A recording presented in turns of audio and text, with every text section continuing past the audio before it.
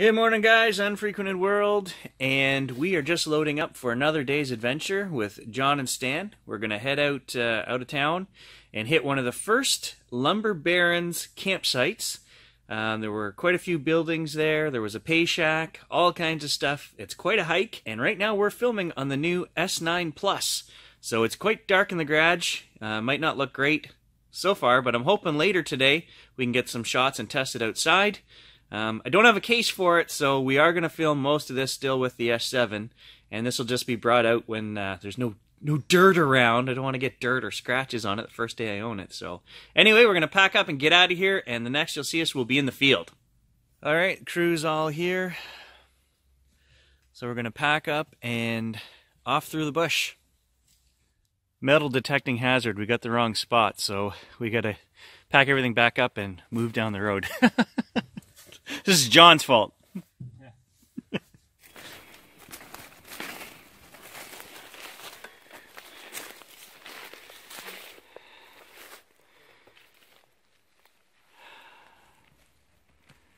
Dan, I need you to carry your detector in your right hand because you're going left again. Okay. This trail, but now it's swinging left. Yeah, we're going the wrong way again.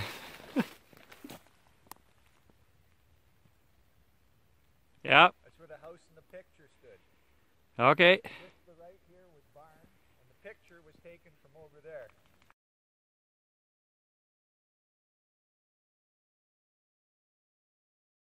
Over here, it's looking good.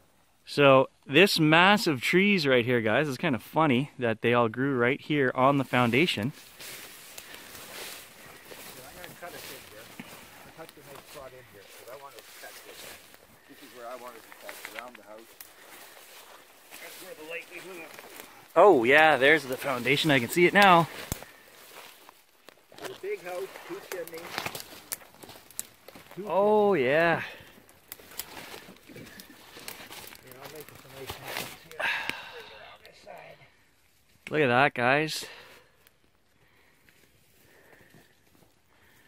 Nice. There's the entrance on the far side, guys. You can see right there. And look at the size of the tree that's growing up in the middle. We talk about the size of these trees and the age of these places. Look at the size of this tree in this foundation. It's absolutely massive. You know, I put my hand on here, you still, I mean, it's massive.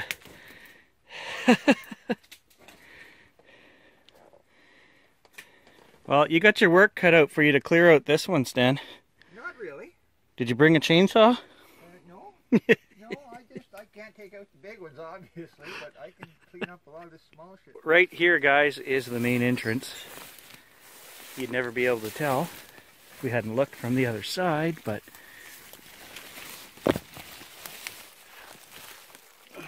there it is. Right outside the entrance here, guys, I got my first signal. Just so there's no doubt about where we're digging today. An old saw blade. Bits to an old mason jar here. Look how flat that is. Look at that. See that? Like, I think it's sedimentary. Yep, for sure. Nice piece of rock, though. I'm down here in the foundation, and just off the backside, they had the chimney was here. There's some bricks you can still see. And where Stan is just clearing out right now, there was an addition here. Right there. I was too slow on the record button to catch Stan finding the wire fence again. He's good at finding those. Oh. So this is circa 1870, guys. That's this foundation, and it was a lumber mill. So they had a pay shack here, a bunch of buildings, houses, everything.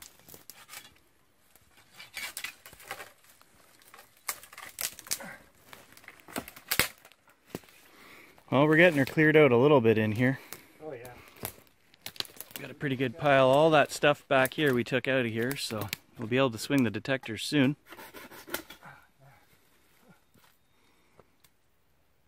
Now we can see the entrance. We're getting there, Stan. We're getting there. You don't want to come over yet, John. We're not done moving shit. So John's got some horse tack, and he says this is a napkin holder. He's positive. Stan, you missed one. I'm coming back. No, that spruce right there, I meant. Oh. You might be a while to get through that with your blade, but I'll leave you to it. I know somebody who would really like that. I'm not going to mention any names. Look at this, he's joined the dark side. He's using a pinpointer. It was bound to happen.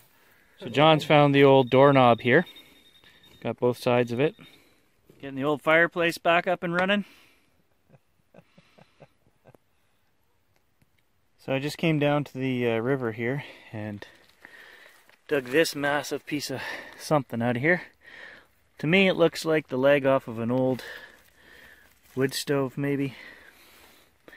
Hard to say. The foundation is just up there, you know, 30 yards. And then right here is the little creek that they would have did laundry, bathed in, fished trout in. So the creek's just down here, and it's a little frustrating, guys. I mean, tell me how I'm supposed to swing any of this stuff. We're in the right spot, I can't hit any of it. Have to come back in the spring. Still down at the water here, guys. Got something ringing up that could be coin. It's small. Well, it only seemed like a small signal because it was down there 16 inches. But I banged all the rust off of it, most of it anyway. And it's actually still got a pretty nice form to it. Probably had 3/4 of an inch of rust all the way around it there. I couldn't tell what it was when I pulled it out, but still doing along the edge of the river here. Everything is massive. Everything is deep. So while I was away, I guess John has hit the mother load of artifacts here. It just keeps coming right here. It's just all coming out. What do we That's got? all junk. But yeah, that's the old pliers or whatever. But like, this must have been a blacksmith or whatever, because look at all the... Oh yeah. Yeah, all sorts of stuff like that. Yeah, it looks like you found the blacksmith shop. He's just digging it out. He's not even detecting, he's just digging it out. See, if you got nothing to compare it to, you'd say that was an alright sandwich. And then John showed me what he's got. Swiss and roast beef. I'm gonna let him make my lunch from now on. Got a logging pick here. And then I missed this one earlier. John found this earlier. Big old axe head. And then there's poor Stan, who, while cleaning the site, snapped the shaft on his H400 here. Must have stepped on it. So we're going to Splice it. yeah, we're going to make a stake and stick it in the shaft there and see if we can get it working for him. Jury rig, old school. Improv. Send this to Carry All. Show him how a real man fixes his detector. There you go, guys. There's a real Canadian fix right there. He says it'll work, but he doesn't know for how long. We got no tape, so Yeah, it's working. maybe we'll play a game of horseshoes later, boys. We got enough.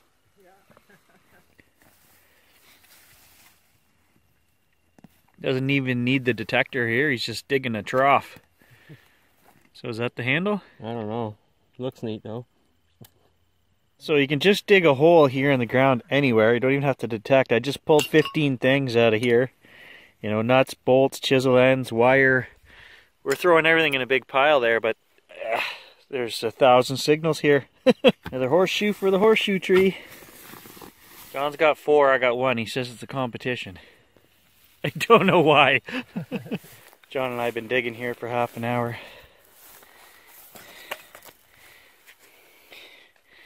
And there's some of the goodies. I mean,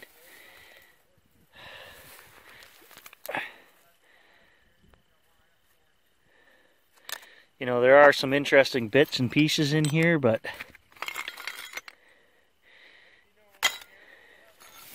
so I guess we're betting $5 on the first coin, 100 years or older.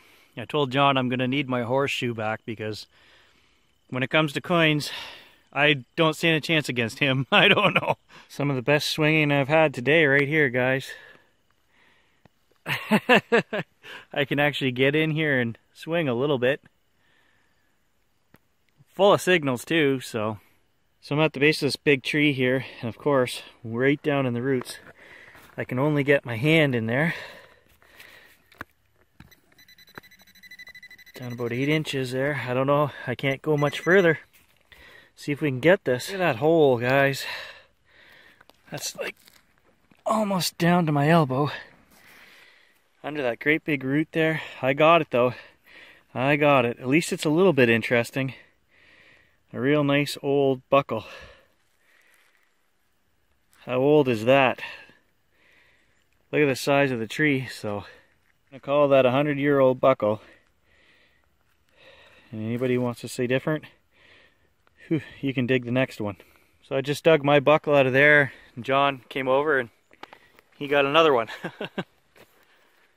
You didn't have to dig 12 inches under a tree to get yours, did you? No. Back out in the field here, guys, but we're really limited where we can swing. I mean, there's a few mossy trails here. But very, very, very limited as to what I can do. I don't know whether it came off a tractor, like, you know, one of those. But yeah, that's a hole. Whether there was multiple holes, hand riveted on there. Well, it was a lumber camp. I'm sure there were multiple hoes. And then what was this? What was this? Had a handle, kind of looked pretty brutal. Medieval war, or instrument of war. Yeah, like. I don't know. I don't know what that. John wants everybody to know that he ended up with 6 horseshoes to my 1, and that 4-foot piece of saw is his versus my little 9-inch piece. Mayan, Stan, Mayan. Mayan. So there's another pile of goodies that we found today, guys. And look at this. Look at, we can actually walk in the entranceway. Stan's going to take care of this later, he tells me. Look at it, how nice and clear it is in here now. Lots of iron junk in the bottom though, so. But we got to give it another going over. We can determine, Gary, go to the far hole against the far wall, and you'll see that this place burnt down. I dug down the original hard floor. Far hole. It's flat. Okay. And it's all ash. Doing some excavation here. And that's, the nails are all in the bottom. So you guys can see there's about 18 inches of crap here before you get down to the old floor basement here. And it is all burnt out, as Stan's saying. And further proof of that is he pulled these out of there. Melted glass. So definitely burnt down at some point. So all of these nails came out of that hole with the melted glass and the ash. Oops. Give the guy a pinpointer and he's pinpointer crazy all of a sudden. If you find something. Won't quite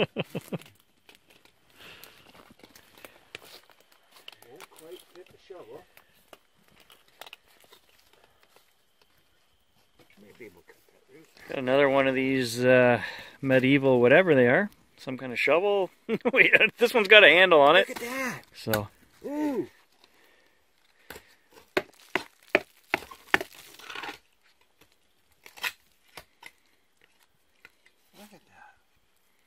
Put that, ask the audience. While I'm recording, Stan, you ask the audience. Can you tell us what the hell this might be? Old farm implement? Or part of a farm implement? There's an old can come up out of the floor, guys. Tomato, Heinz, in a can. And they opened it with an old-fashioned... Yeah. Alright guys, I guess we're going to call it today. It was a great day for finding lumber mill relics, things like that, bush stuff, but not so great for coinage. Just can't swing out in the fields here, too much stuff on. So definitely going to have to put this on our list of places to come back in the spring. 150-year-old foundation looks great. I'm sure it'll still be here next year. So thanks for watching, guys. We'll catch you in the next video. Yeah, Stan says he needs a moment alone with this tree here. This is giving me goosebumps. This tree's seen stuff, you know. Massive. Look at that.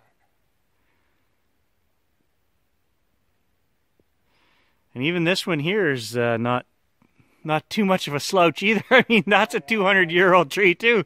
That's just a mature adult. This is great grandpa. Something's been poking me in the foot all day. And then I finally realized it's not in my boot, it's through my boot. There it is. Probably got a hole in my foot. Christ, look at the length of that. Jeez.